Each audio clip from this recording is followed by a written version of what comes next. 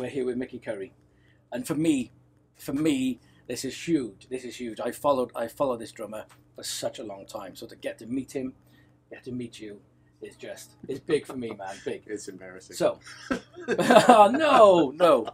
Thanks a lot. So we've just seen your sound check, and we've had a kit walk through, Yeah. which is superb. Thank you. Great.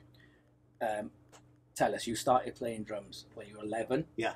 And you were in a band with your brothers. I was, yeah. And then how did the rest of this happen? I All really the Oates don't. And Bryan Adams. Yeah, I don't know. You know, my brothers and I, we had a band called The Rack. The Rack. W-R-A-C-K. Yeah. And we played at our school dances. And the three of us, my brother George played guitar, my brother Jody sang and played harmonica. We were on student council. So the student council got to pick the bands for the dances. So, of course, we always got to play the school dances. Yeah. Anyway, and, you know, I just fell in love with playing drums. And my teacher, my music teacher in school told my parents, you know, you should think about getting him a drum kit because he shows some aptitude for this and he loves doing it. And I think he'd be okay. So my father went out and got me a little Gretsch kit. And awesome. Fantastic. We bought it from the local guy in town. He was the big drummer guy, working drummer in my hometown. And he was selling his old Gretsch sets. So my dad bought it from him, Johnny Herb. Thank you, John. And I still have that kit.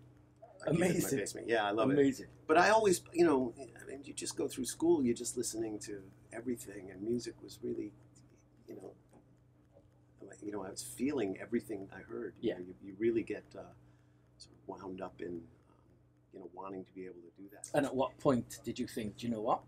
I'm actually going to follow this as a career. I wasn't sure. I mean, I still don't know if it's the right. You know what I mean? You still don't. It's like, okay, what am I going to do for a living now when I really have to get a job and start working? So I was probably 15 or 16. I got a call to go to a recording studio in Connecticut. I was 15. They hired me to do a commercial, a little bank commercial. It was like $20 or something. And we loaded the drums in the car. My mom drove me up to the studio, and we set up the kit. And I did it was like, they needed like 38 seconds of this little piece of music. So I did that. The guy paid me, and I thought, this is unbelievable. I can get paid to play drums. It was sort of my first paying gig. Started going into New York. Just take the train in. Did a couple of showcase things with some bands, and did a couple of records. First studio I ever worked in New York was Electric Lady, which for me was like, wow, it's fantastic. And the Power Station. You know, So I worked on G. Smith's solo record there, and I worked with a band called Tom Dickey and the Desires. And at Electric Lady, while I was doing that session, Tommy Mottola, who managed Hall & Oates, was also Tom Dickey's manager, and said, can you want to come do some tracks for the Hall & Oates record? We're going to be setting up next week. Just leave your kit, leave your drums, and come back next week. And so I did, and you know, I did half the Private Eyes album with them, and then that was it. I was on the road with them. While I was doing the Private Eyes record, Bob Clearmountain, who had done GE's record with me at the Power Station, produced that, called and said, there's a guy from Canada I'm working with, and I'd love you to play drums. So, great. His name's Bryan Adams, and we'll get together. So a month later, I was in the studio with Adams at Power Station working on that record. So I did Private Eyes and the You Want It, You Got It record within about 3 weeks of each other. So, you know, I got the gig with, Daryl asked me to go on the road. Okay. Great. So I spent the summer on the road with GE for his solo thing. We opened for Squeeze. That was fun. And it was the first time I'd ever been across the country or anything. So that was really a great experience. And then in the fall, I was on the road with Daryl and John, and that was the beginning of that. Yeah. And it just so happened that Bryan would be in the studio when we were off, the Hall & Oates thing was off. So I got to either go to Vancouver or I'd go into New York and do tracks for Bryan. And that went until about 86 or 7, and Daryl was going to go do a solo record. So there was no Hall & Oates for a while, and I went up to do Into the Fire with Bryan. And he asked me to just come on the road. So awesome. here I am 114 years later. Yeah, 114 years later, yeah.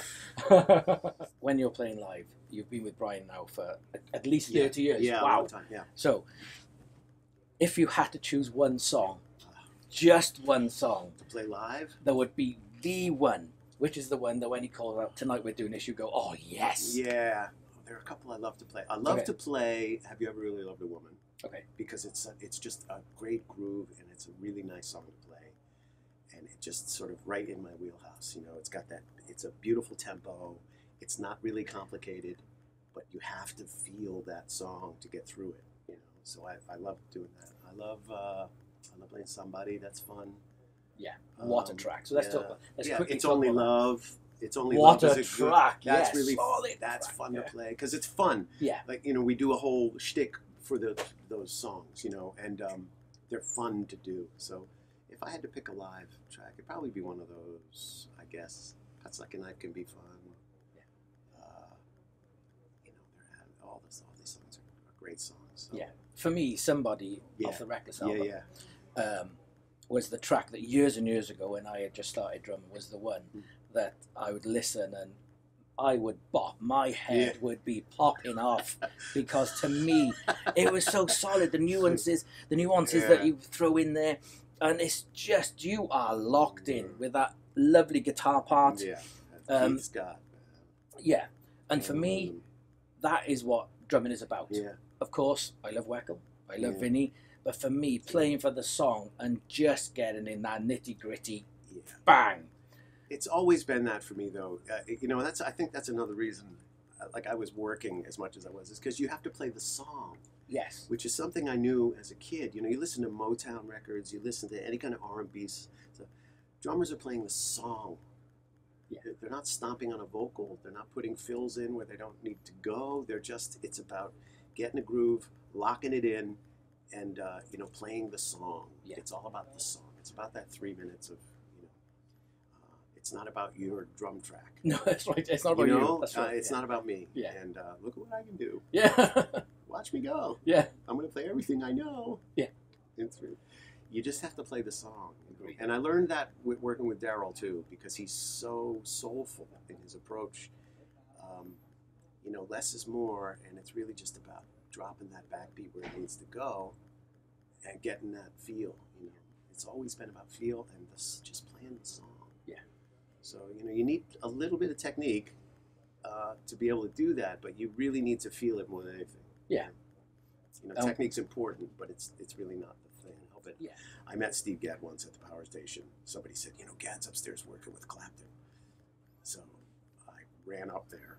There's no way they was going to get into the room, but I thought, well, maybe he'll come out and use the men's room or something. Because I'm sitting in the little lobby thing, and he's standing right there. So my friends go just drummer, just come on, go say hi. Yeah. So I kind of tap him on the shoulder. I'm really sorry to bother you, man. I'm in Korean. I am such a fan of yours. I can't. You have no idea, man. I just had to say hi. And he was, hey, man, nice to meet you. You working here? Yeah, I'm working with the guy. Oh, great, man. Good luck. Nice to meet you, man. It was really nice. Thanks. You know, he was so nice.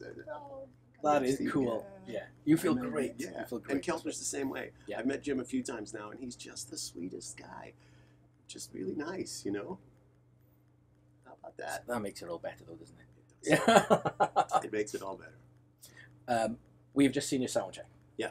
And one of the things that I noticed was you sit really low. Yeah. Really low. Yeah. But I'm not saying that as a negative point, because to watch you playing, despite how low you are, you flow. Oh my God! You get on that kit. You can play light. You can powerhouse the out of it. Why do you sit so low? I had a back issue. I was in a car accident when I was 21 years old, and I crushed the 3 lower vertebrae in my back. And it was a few months of rehab, kind of don't do anything. When I finally sat back down at the drum kit, I couldn't play. My back was just killing me. I couldn't sit the way I normally sat, which was a bit higher from where I am now. And I had the snare a bit lower, and so I thought, I gotta fix this. I have to figure out how to do it. So I raised the snare up a bit and tilted it a bit more so I didn't have a big throw for backbeats. And then I tried raising the seat up so that I'd be sort of trying to get my spine a little straighter, and that was killing me after 5 minutes. I couldn't, because the position of your feet and your knees. So I said, try dropping it down. So I lowered it, and it felt a little better, and I lowered it a little more, and it felt a little better. So I just lowered it to where my knees weren't uncomfortable, and I could still get up on the ball of my foot without sort of clacking onto the heel of the footboards, because you're sitting. When you're that low, it's tough to get up on the toe, right? Yeah. But I have figured out a way to sort of, I come in kind of sideways onto the pedal now, which is and with that snare drum up a bit higher, it's closer, easier to get to, and I have the kit pretty close now, and I used to have the big giant kit, lots of rack toms and double kicks, but I always had it close. So it was like, my drum tech with Hall & Oates, Anthony, used to say, it's like a little Ferrari up there. It's like you got a little sports car, It's like all this stuff's like everything's right where you need it, So, but now with Bryan, the setup's way simpler, and I just sort of the basic kit. But sitting that low is way more comfortable for my back, and I've just gotten sort of used to doing that now. Yes. Energy. Mm. I've seen you quite a few times playing live. You don't. It's all coffee. You don't let up. You do not let up. You are. Yeah. You're solid, power, energy. You're smiling. You're loving it. Did you get tired? I'm tired right now. I'm tired all the time. But you just get it up for the gig, man. And it's so much fun to play. It's just so much fun to sit. I'm 15 years old again. Every time I sit at the drum kit, you turn into that kid. Like, oh, let me at it, Yeah. And when you walk off stage, you're back to 114? Yeah. That's right. Yeah, that's exactly right. But, you just, it's so much fun to play drums. I'm having more fun now than I've ever had playing, I think you don't worry about it as much, and we're all really comfortable on stage with each other. Yeah, you can see that. We know the songs, Bryan's such a great singer. He is such a good singer, And if he's giving it every night, we're giving it every night. 2 more quick things. Your drum kit. Yeah. Yamaha. Yeah. Zildjian cymbals. Yes. We had a quick walkthrough, so we'll put some photos up. But talk us through. So on this tour you're using? I'm using, for this, the European tours, it's an older Absolute Maple custom kit that Yamaha was nice enough to make for me. It's a Silver Sparkle. It's a 24 by, I think it's an 18 kick, got a 14, 16 floors. I think that's a 12 rack.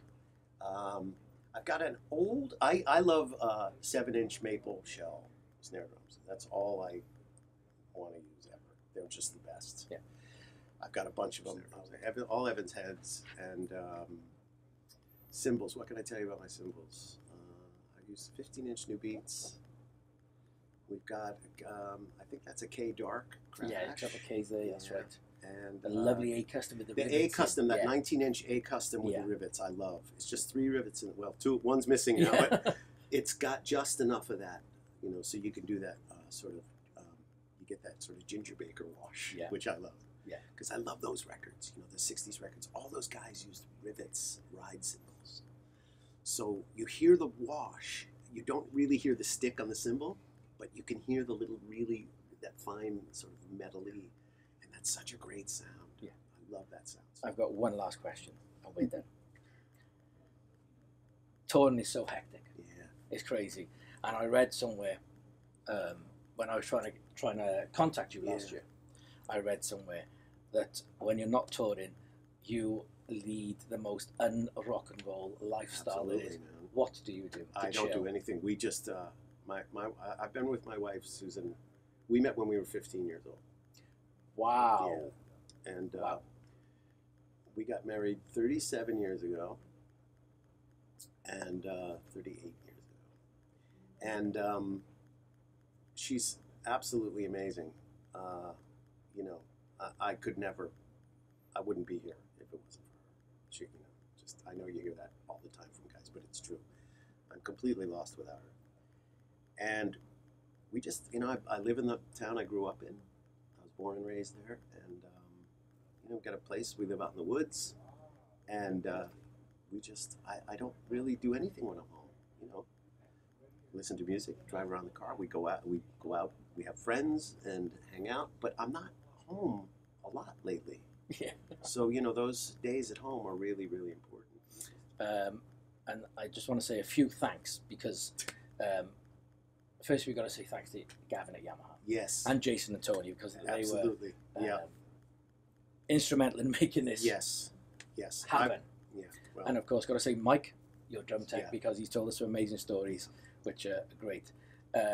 We've got to say thanks to you, Mickey, because the welcome that you've given us oh, stop it. has been amazing. We've Great. got to say thanks because sometimes when we do these things, people go, "Oh God, no, I'm not really into this." But you came out arms open. Hey no, guys, buddy, come on you stage. know what? Thank you. It's the drummer world, man. We're anybody who plays drums, it's kind of like this club. I have found. Yeah. Right. Drummers are a completely different animal from the rest of the. Guitar players don't talk to each other. Piano players they sit there and go, I can play that. Singers are like, I'm a little off today, so. Drummers share. Drummers want to share. Drummers. Yeah. What did you do? It's Show like me. the club. Yeah. There's none of that sort of weird, competitive, weird. It's all about just the big love for each other. Yeah. Every drummer I've ever met, and I just love that. So just how hard is it to be nice? It's Exactly. really hard to be. I can't do it. I can't do it. It's really hard for You're me. being so kind to us. But I just love that we're all drummers and we're all in the same thing, and let's just keep it going for each other and young guys and kids, and if they want to do it, encourage it and help them out. And you're fantastic. You've got a great place. Thank you. Just the fact that you do this, and you are sort of you are progressively moving the drum world into the future, as opposed to a lot of things which are just sort of disappearing these days. Yeah. And the music business is not an easy thing, and if a kid wants to play drums, man, just gotta encourage Let's him. play. That's right. Let's get going. Yeah. Let's help them. So Yeah, that's right. I appreciate what you do. Thank you. Absolutely. Mickey, thank you so much. It's an absolute honor, honestly, Thanks, buddy. to be able to shake your hand. Well, thank you that's so really much. nice of you, man. Thank you. Thanks a lot.